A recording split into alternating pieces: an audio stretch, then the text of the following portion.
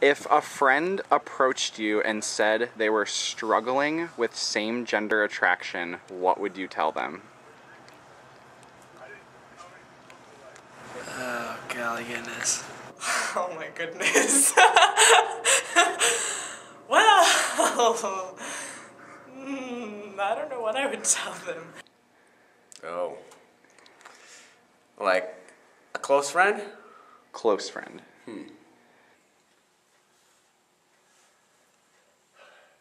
Can't say I've ever had that before. How do you think the church should respond to someone who claims to be both gay and Christian? That type of question.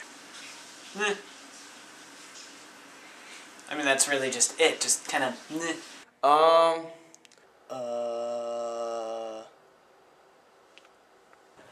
Like anyone else? Love them? Accept them? In your opinion, what does it mean to love your neighbor if your neighbor is gay or lesbian? You know, I don't think it really... Gosh, how do I say that? Oh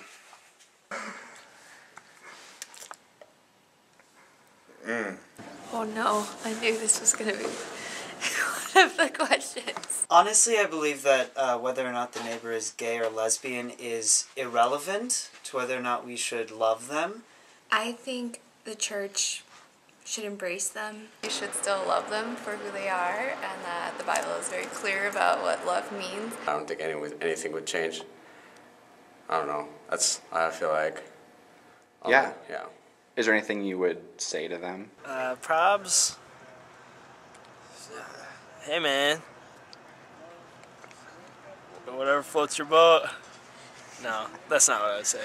I probably, if it was a close friend of mine, I would probably be, you know, I'd probably just listen to them first.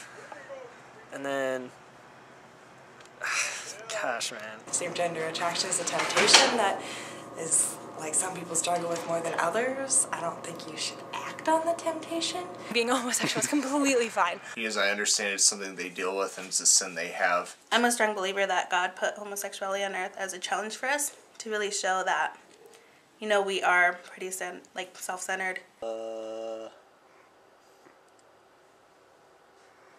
Being a homosexual has always been difficult, but I think right now there's such a, almost like a fiery hate towards them. I would probably say just don't be, afraid of what people will tell you. Don't be,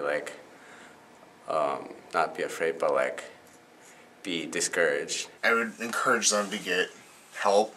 Make sure they talk to someone more professional than myself. You should be able to consider that person for who they are and accept their belief. Mainly getting past that first window of the fact that they choose to be gay or non-gay, but then looking at the fact that they are a Christian and a believer of Christ. Doesn't matter if they are gay, lesbian, different race, different ethnicity, different country, different religion. You need to love everyone. It is a legitimate temptation. It's like me struggling with pride or something. So I would want to support them. I feel you should be open to it. Like, the church should be really just more loving on them. Maybe not as open, maybe more open-minded. I would just tell them to pray about it or something. Probably, I'm gonna be real honest with you. I probably wouldn't tell them to pray about it. I would probably say, yeah, dude, I'm still your friend, so no biggie there. The Lord calls us to love our neighbor no matter who it is. Loving each other should be the most important thing. It depends on how you define love. If you define love as being something that you look for the best for them, and you do view homosexuality as being wrong, then there is a certain amount where you should tell them you think they're doing something wrong. I would tell my neighbor, hey, I don't think murdering is a good thing, and I would tell them to stop it.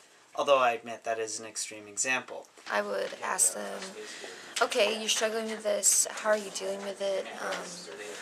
What is something I can do? How can I pray for you? Just pray with them and let them know that I support them in that, and I realize they're struggling with something that's really hard. The fact that they believe in God and believe in the same Father as you is what should really matter. With my gay friends, you know, I really work to like listen to them and see where they're at and like learn about life from their perspective. I think that's the hugest thing, is to listen. I'm a human, so I don't know whether it's right or wrong to be gay. And really, I'm not going to put that much thought into it, because I'm not going to say, God says this, because what if I'm wrong? I'm speaking for God. You gotta have a really good voice to speak for God. I wouldn't support them in acting in the temptation, because I think it's a sin. Like Jesus. We're all humans, and we all have our own identities. The number one of the priorities that we were told to obey was to love your neighbor. So with full love is how I think the church should respond. The one thing which should be said, and which I hope everybody accepts as it is that if you do things to somebody that are wrong because the person is gay or homosexual or whatever, that's bad. Please don't do that. No matter which side of the issue, if somebody disagrees with you, mistreating them is not good. Don't do it. Please. If we really do truly love people, then like, why not love someone that's homosexual? Maybe you should look into that a little bit more, do some research, ask some elders or something. Something like that. Love them anyways. And, well, that's pretty much it. Deal with it. Now go! Shoo! Run! Flee!